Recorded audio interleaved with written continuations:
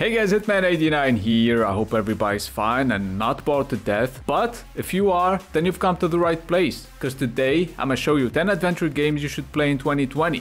Before we get started, this top 10 is in no particular order, and just like the rest of my top 10s, it's subjective. So keep that in mind, and without further ado, let's start with the first game.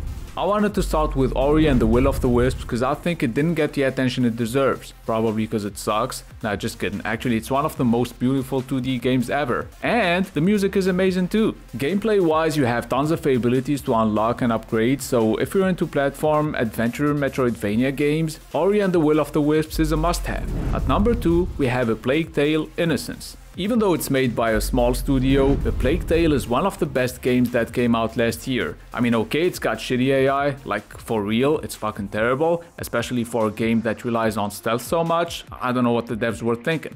But apart from that, it's got something special. Swarms of rats. And for some reason, these rats are afraid of light. And since you also have to deal with Inquisition soldiers, you can take out their torches and watch them get gangbanged by rats. So on this extremely linear game, you'll be solving basic puzzles and you'll also have to take care of your useless brother. Now that's how you make people want to try this game out. Anyways, the third game I want to show you is a story-driven open-world zombie survival game. Days Gone's got some great graphics, impressive hordes, tons of zombies on screen, you get to choose your approach, stealth or guns blazing, and it's got an interesting story. Well, for the most part at least. It's definitely not as good as some other PS4 exclusives, but it's still a good game and that's why it's on my list. Most bugs have been fixed by now, so even if you played it when it first came out, and the bugs kinda ruined your experience, you should reconsider Days Gone in 2020.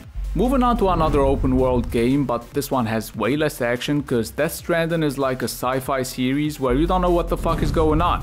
And I mean it, cause you're gonna be watching tons of cutscenes. Now Death Stranding is a divisive game, cause some people see it as a unique adventure game with a deep message and blah blah blah, and some other people see it as a boring delivery guy simulator where you can grow mushrooms with your piss. So let me just show you a much better game, cause at number 5 we have Left Alive, one of the best action adventure games of...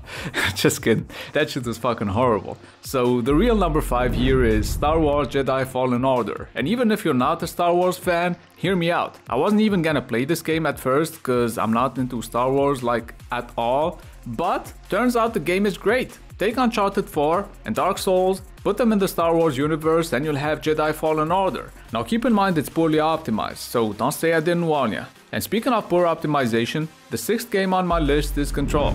Apart from having great graphics, Control has some awesome physics. You can pretty much destroy anything on this game and it's so much fun. Sometimes I forget about my objectives just cause I'm too busy destroying everything around me. The only issue I have with the game is that it runs like shit on my PC, but apart from that, this is one of the best adventure games of 2019. And it's got a new DLC in March called The Foundation, so if you haven't played Control yet, you definitely should. At number 7 we have God of War, aka Boy. God of War was released on PS4 in 2018 and it came to PS Now last year, so you can play it on PC as well if you have decent internet. As you can see, the graphics are still great, the story and gameplay are amazing too, and that's probably why God of War is one of my favorite games of this console generation. By the way, 2018 was a pretty damn good year for gaming, cause that's also when we had Red Dead Redemption 2 on console. I usually don't pre-order games, but I pre-ordered Red Dead Redemption 2 and let me tell you something, I wasn't disappointed at all. I thought the story was great, amazing graphics,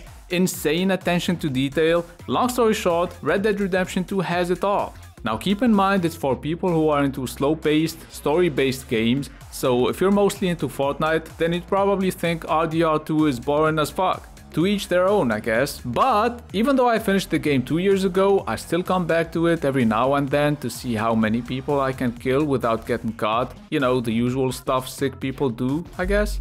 Now at number 9 we have a completely different game, cause Arise, a simple story, starts with the main character's death and goes back on his life through different worlds. Each world represents a moment in your character's life. The game is beautiful, poetic, unique, great for kids and for adults too. So you control time to progress through levels, and most importantly, the game manages to tell you a story without any dialogue, which is not an easy task, but this game might make you cry, just saying.